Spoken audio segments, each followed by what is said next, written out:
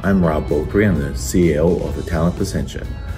Currently, the town is in a good financial position, which offers us the opportunity to work with other stakeholders, such as the province, to do capital works.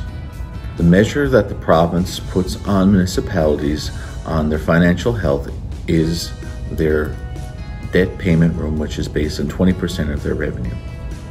Currently, at the end of 2021, we will have $315,000 per year in debt payment room. But by 2023, this number is going to go to $820,000 per year based on not taking any more debt.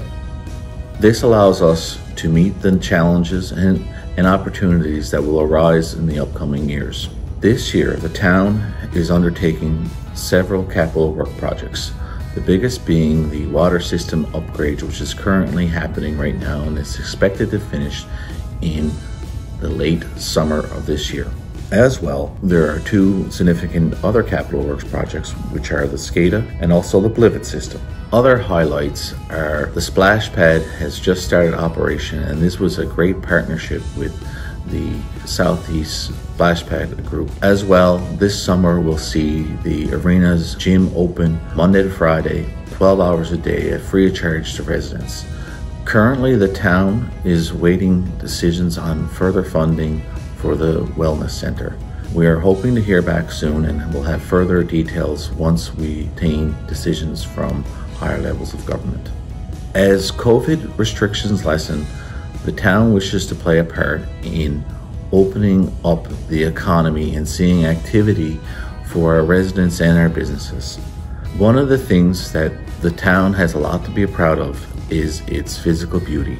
To protect that beauty, the town has installed more garbage boxes for people to dispose of their litter, and we are encouraging people to use them.